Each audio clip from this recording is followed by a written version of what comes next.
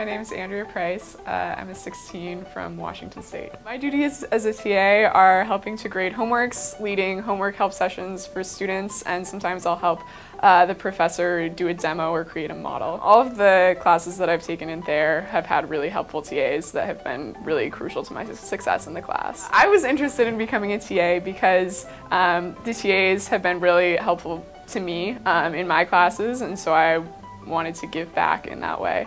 Usually the professor and I try to meet every week to go over what's been happening in the class and what the content is in the homework. When I meet with the professor, not only will they give me an overview of what's been happening in class and go over the content of the homework, but also talk to them about what students seem to be struggling with or what they seem to be really getting, and any questions that I have about the material.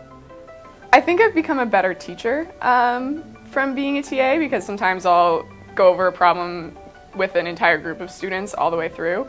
I also think that being a TA has helped me grasp the material better because I know that other students are depending on me to understand. For me, the best parts of being a TA have been getting to know the professor better, getting to understand the material in the course better, and then working with students is really fun and rewarding.